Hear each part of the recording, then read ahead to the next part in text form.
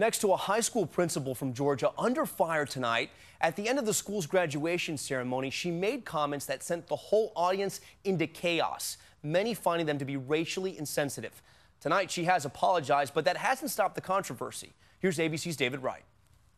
Y'all owe this young man an apology, especially that goober that was coming through with his little thing. In DeKalb County, Georgia, pomp and circumstance overshadowed by an angry principal. You little coward. Come on back up here. The principal, Nancy Gordeuk, accidentally skipped the valedictorian speech and now unsuccessfully trying to regain the audience's attention. You people are being so rude to not listen to this speech. Gordeuk visibly upset as she watches people leave. Look who's leaving, all the black people. Did you hear that? The principal lashing out in what many described as a racist outburst. Listen again. Look who's leaving, all the black people. The crowd now outraged.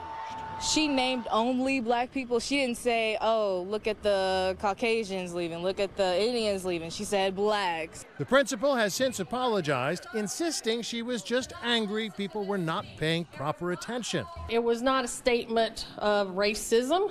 It was just my frustration. And, you know, when I said it, I told my husband it felt like the devil was in the house because it didn't even sound like me. The principal emailed an apology to parents, insisting she was expressing frustration, not racism. But some in the community aren't buying it, saying that maybe she ought to be in another line of work. Yeah, and David, you were telling me the comments in the video have now gone viral on social media. They have indeed. All right, David, thank you so much.